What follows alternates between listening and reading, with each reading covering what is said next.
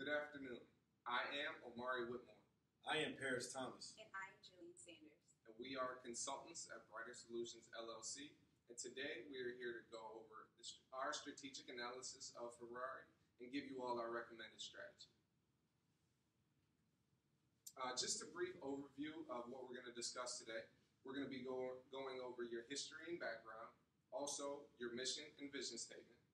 We're going to give a SWOT analysis of Ferrari. We're also going to go over the strategic issues that you all face, and then we're going to give our recommended strategy to mitigate the effects of that strategic issue. And then we're going to go over how to implement that recommended strategy, the financial ratios, and then we'll conclude. Ferrari was founded in 1947 in Maranello, Italy, by Enzo Ferrari. It became very recognizable during the 1950s, most recognizable, in fact, because of the Formula One racing championships that you all won. We know that you all produce exclusive luxury sports vehicles. And we also know, according to Brand Finance, that you all have the most powerful brand in the world, actually. So, and then finally, we know that you all employ a low production volume strategy. This means that you all produce a very small quantity of cars, but at a very high quality. You all focus on exclusivity of your vehicles, which drives the powerful brand that you all have. Your current mission statement is, we build cars, symbols of Italian excellence the world over, and we do so to win on both road and track. Unique creations of that fuel the prancing horse legend and generate a world of dreams and emotions. So a good mission statement is supposed to have 9 components. It's supposed to talk about customers, products or services, markets, technology, concern for survival, growth, and profitability, philosophy, self-concept, concern for public image, and concern for employees. You guys only have about 4 or 5 of those components.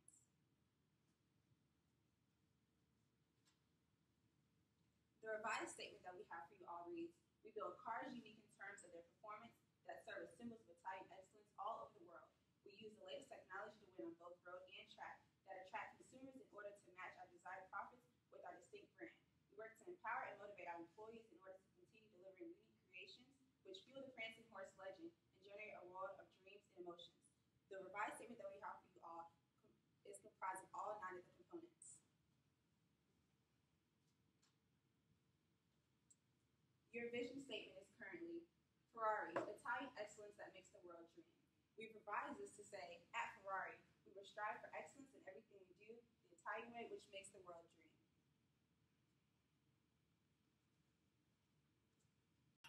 So I have the luxury to talk about the SWOT analysis that we came up with. And the SWOT analysis is a tool that is used to analyze a company's internal strengths and weaknesses, as well as analyze their external opportunities and threats.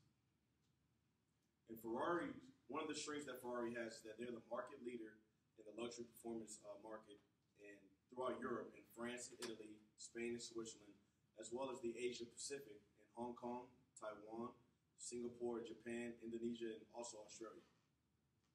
Another strength that Ferrari has is that they have a low production cost strategy, which keeps the brand exclusive throughout their vehicles with rarity and exclusivity. Another strength of Ferrari is that it is one of the most recognizable luxury vehicle brands in the world through their prancing horses, as you've seen, which is a staple of their brand. Another weakness that Ferrari has is that it's unable to supply adequate financing to its dealers and clients who are trying to finance a vehicle, or dealers trying to help a client finance a vehicle through them. Another weakness that Ferrari has is that they are currently using external consultants to staff administrative functions, which is costing them more administrative costs in the long run. Another weakness that we've seen is that Ferrari's market share in luxury performance car market has declined 4.1% from 2013 to 2014, and as well as 5.3% in their sports car market. Now we're going to go over some external opportunities that you all face. We know that Ferrari's customer base is directly impacted by per capita income of the countries in which they operate. So you all operate in over 60 markets globally, and in those 60 markets, your ability to sell vehicles is directly correlated to per capita income. So the more income people have, the more likely they are to buy Ferraris. We also know that emerging markets have seen substantial growth in personal wealth and disposable income. This means that this presents an opportunity for Ferrari to expand into emerging markets that are seeing more personal wealth and disposable income. We also know that customer preferences are shifting to more fuel-efficient vehicles with zero emissions. So you all created the LaFerrari, which was your first hybrid vehicle, but you all also have potential to grow in that market and also reduce your carbon footprint. Next, we're going to cover some external threats that your company faces. We know that automotive groups such as Volkswagen AG have greater financial resources and bargaining power based on their volume of production. So the fact that Volkswagen produces more vehicles allows them to sell more vehicles, which allows them to generate more financial resources for their company. And the bargaining power comes from their ability to reach a larger consumer base based on their volume of production. We also know that Ferrari's current manufacturing facilities are both located in Italy, and they're also located on seismic land.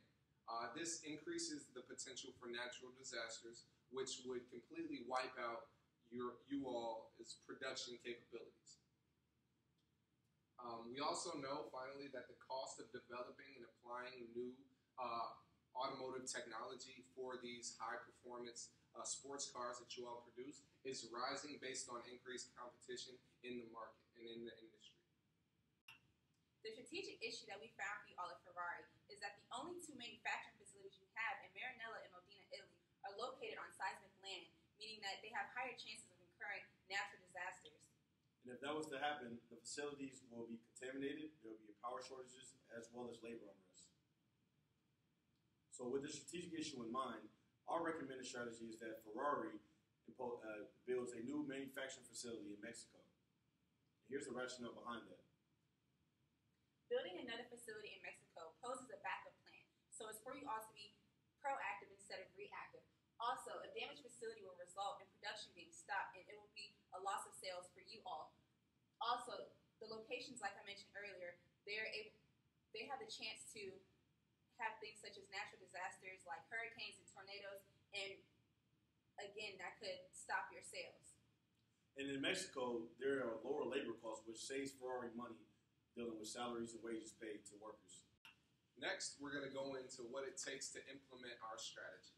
So to start out our implementation plan, we will need to speak with Ferrari top management and board of directors to discuss moving this new manufacturing facility to Mexico. Traditionally, Ferrari has stayed and remained headquartered in Italy, so this would be a big move to go over with directors of the board and top management. Next, we'll have to conduct thorough research on Mexico in order to find the most cost-efficient land to purchase for this new manufacturing facility. Next, we're going to have to set goals and objectives for Ferrari to meet based on the finishing of their new manufacturing facility. So these goals will include building goals, so when we want to have the facility, the manufacturing facility completed by. Also, when we're going to need all the to purchase all of the equipment needed for the facility, and then also finally when you'll finally begin to produce products in this new facility. Next, fourth, we're going to have to meet with land developers in Mexico and come to an agreement on the land that you all will need to purchase to develop this new facility. 5 will be finalize the agreement to purchase the land and make the purchase for the land for the new manufacturing facility. And then after that, you'll have to make sure that all of the required paperwork and legal paperwork will be completed so Ferrari is in accordance with all governmental regulations that Mexico has. The next step in the implementation plan will be to build the new manufacturing facility. Now, based on our research and based on one of your competitors, Audi, they actually recently built a manufacturing facility in Mexico worth $1.3 billion. That's how much it costs for them to build this Based on our calculations, we took the percentage of Audi sales as compared to the percentage of Ferrari sales in order to come up with the cost for our new facility. Based on that, we came up with the cost of $56 million to build this new manufacturing facility. After that, you'll have to hire 2,500 new employees to work this manufacturing facility. And then after we do that, the next step is to train the employees to how to produce the vehicles the Ferrari way. Ferrari has an extensive training program that lasts like over 40 hours of extensive training just to have qualified workers to work at their factories. The next step will be to conduct multiple inspections throughout the year on the new facility, just to make sure that it's functioning at its optimal level and that we're meeting all annual objectives at the facility. So as we get into the financial ratios and the projected return on investment for our new strategy, we started out with the liquidity ratio. I have the pleasure of doing the current ratio, and the current ratio is used to determine how quick a company can meet its short-term debt obligations.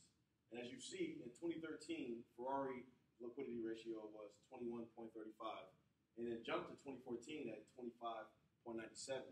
As we've seen that in a recent year at 2015, is now at 16.13, which shows a substantial decrease, about 37% from 2014 to 2015. For our strategy, in order to get our initial investment of $56 million, we're going to have 50-50 debt and common stock issuance to finance our strategy. So we're going to end up doing 640,000 additional new shares to raise our capital. Also, we're going to issue the other 50% through debt financing. As we move on to our leverage ratio, I use the long-term debt to equity ratio.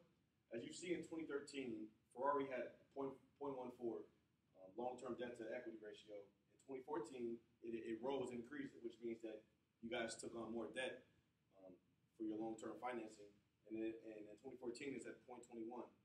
Currently, for 2015, the data is currently unavailable, so that's why it's not there. So for the next ratio is the activity ratio.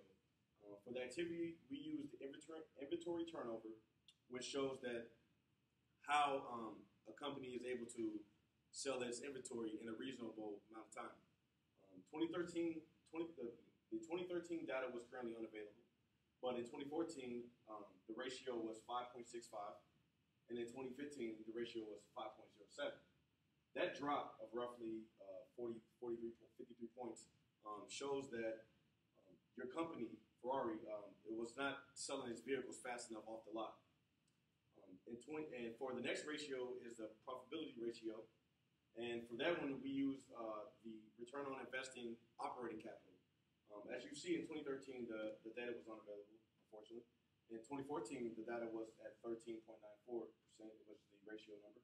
In 2015, it jumped and increased, so which means that the operating investments that you guys were doing, you start to see an increased benefit of that. And in 2015, the data for that was 17.04. For the growth ratio, we used a earnings per share calculation.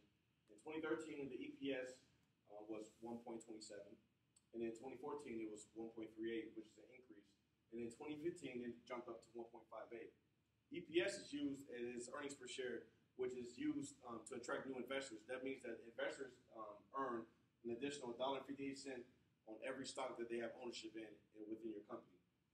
And far as our expected or projected ROI, I did the EBIT of 2015 divided by our initial investment, which is the $56 million. So our EBIT the EBIT of your company was $440 million, $320,000, and our initial investment is $56 million. So once you divide that, you get a number of 7.93. Well, obviously, if you times that by 100, you get 7.93. Roughly 8% is the projected return on investment for our new manufacturing facility that we recommend for our strategy for your company. In conclusion, and to wrap up, we have gone over the history and background of Ferrari. We've also gone over your all's mission and vision statement, as well as a SWOT analysis provided by my colleagues, the strategic issue that you all face, and then our recommended strategy, which is to build a new manufacturing facility in Mexico. We went over our implementation plan and then the cost of our strategy. We also went over the financial ratios and the current financial position of Ferrari. So we'd like to thank you. I am Omari Whitmore. I am Jillian Sanders. I am Paris Thomas. And we are Brighter Brighter Solutions. Solutions.